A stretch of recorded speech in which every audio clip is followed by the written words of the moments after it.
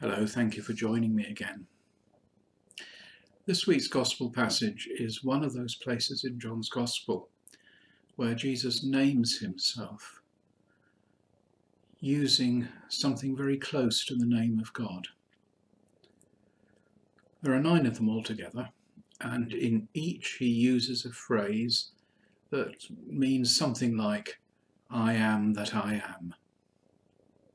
You may know that in the Hebrew Scriptures there's the story of Moses facing the burning bush, having this sense of call to be the one to bring his enslaved people out of Egypt.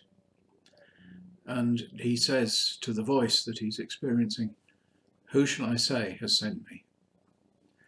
And the reply is this mysterious name, the 4 letters, JHWH, that we're not really supposed to use as a name, though we know kind of what it means, which is, I am that I am. What do you mean, Moses? Who are you? I am me, says God to him. Well, Jesus talks about his people as being his sheep, the ones who recognize his voice and respond to him when he calls them by name. An early thought for us all might well be to ask, how can we hear the voice of the shepherd? And it's that question that I would like to encourage you to think about this week. How can you hear the voice of the shepherd? Well, the first part of the answer is perhaps a little obvious, but I guess it does need spelling out, which is that if you want to hear the voice of the shepherd, you're going to have to listen for it.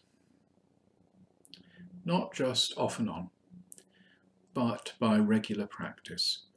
Keep asking yourself, where is God in my place, in my time, in my situation, in my relationships? Now, in this very moment, where is God to me now? There's a lovely phrase in Jeremiah's prophecies. It's in the 29th chapter. It says, "You will seek me and find me if you search for me. Search with all your heart." So we should seek for God in silent prayerfulness, not blocking him out with our words, but listening. Seek the echoes of his voice in Scripture by regular, organised reading. I wish I could go on to say, seek for the voice of God in the gathering of his people, but we're all going to have to wait a little while for that to happen. Jesus says to us, I am that I am, the gate. The gate, the way in, the route to God, a gate that stands open and welcoming. Through him we pass into the presence of the life of God and of God's people.